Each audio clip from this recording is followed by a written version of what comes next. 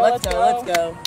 Being able to be the first team from DC to come here is so inspiring. Our journey this year honestly has been incredible because 2 years in a row we have lost in the Mid-Atlantic Regional to Harrisburg, and that's very devastating. And this year it was just such like a groundbreaking thing. It was such a big accomplishment doing it, and we're just so happy. Played with this team before, but then you go to college and you have all of this extra knowledge. Well, I mean, that's invaluable, right? Oh, yeah. I like that there's a limit on it because you don't want to come out here and just play a bunch of college kids when you're 14, 15, like some of these athletes on the DC team.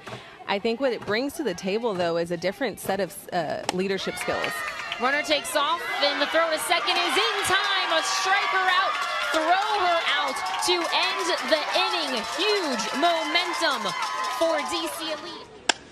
And she pops up another one behind the plate, giving chase as the catcher, Burrell. Wow, what a catch. Sacrificing her body. It wasn't hit that high in the air. Able to get there in time. And all of her infield is coming to give her props.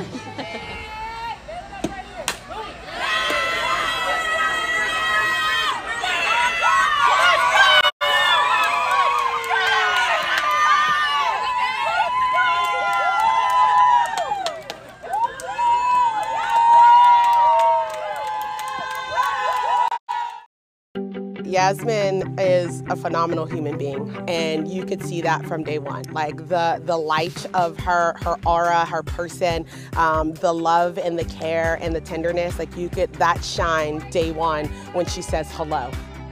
I've put in a lot of work to get to the point that I am now. It just reflects how I am as a person on and off the field, just to be able to bring my leadership onto the field, because in the game of softball and baseball, everybody feeds off of the catcher. So give 100% because I want my team to give me 100% back.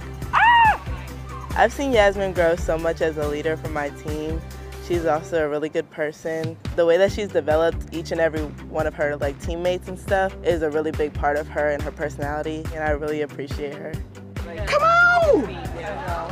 Coach Monica, honestly, I met her last year at the EDI in Kansas, and ever since then, it's just been a natural bond. Like, I truly do look up to her. She's just such a great person, and the way she talks to me, like, you could truly tell that she cares for me and that I care for her back. Yasmine, she reminds me of my why, like why I'm doing this, why the late nights, why the hard movements, you know, why we do these things. And she appreciates it, and she never leaves a place, a facility, without going to thank the coach and remind them like what they did for her.